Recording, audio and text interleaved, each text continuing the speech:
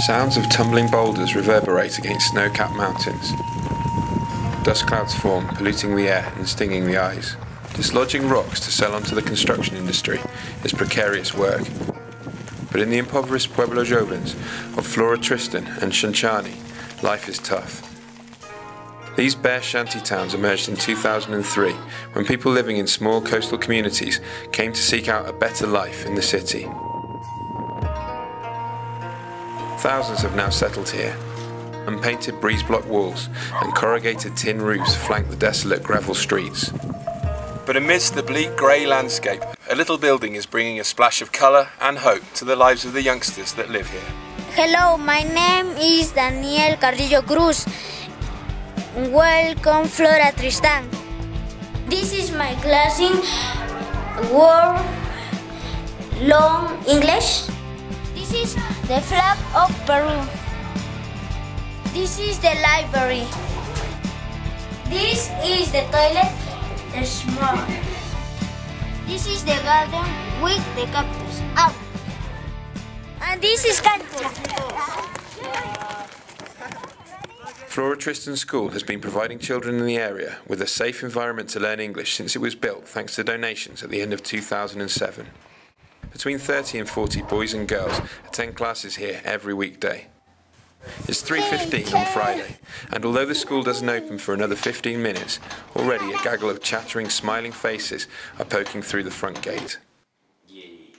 The volunteer teachers are holding one of the twice-weekly meetings to discuss issues relating to school life and to allocate specific responsibilities for the following week. Finally, it's time for lessons to begin. Teacher Fanny from France is looking after the youngest kids, students aged between 2 and 5. Even at this tender age, they are still able to pick up some basic things in English. The walls are covered with words from that strange language. In the touristic city of Arequipa, being able to speak English is a valuable skill. What's this?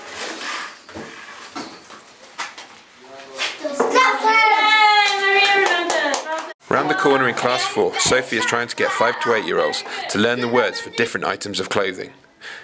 What are socks? Very good. Kevin from the United States is working with 8 to 12-year-olds.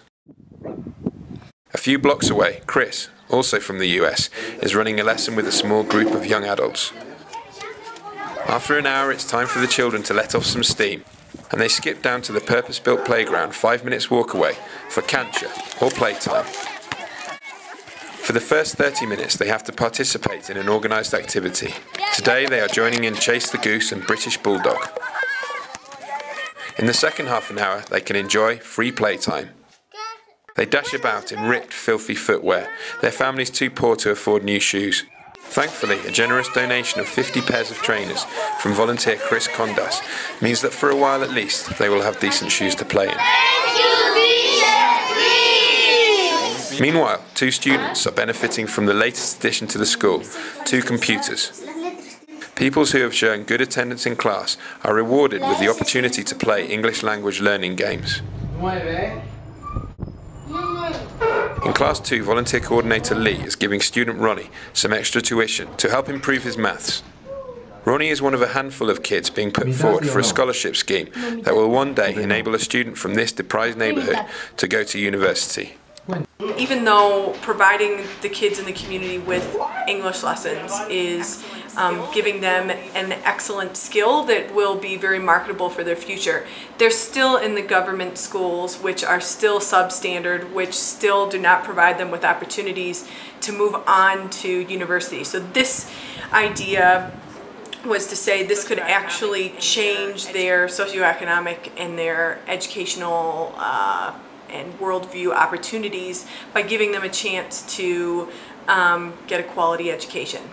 Back on the playground, cancha has just finished and youngsters are dashing back to the main gate for a glass of fresh water. There is a limited supply of water in the community, with houses having to replenish stocks from taps located around the neighbourhood. The school has its own tank, but this is broken, so volunteers have to heave heavy buckets full of water from one of the houses in the area up a steep hill back to school. Thirsts quenched, youngsters begin their journeys back to their makeshift homes. The sights of stray dogs and giant potholes in the dirt streets are a reminder of the reality of life here.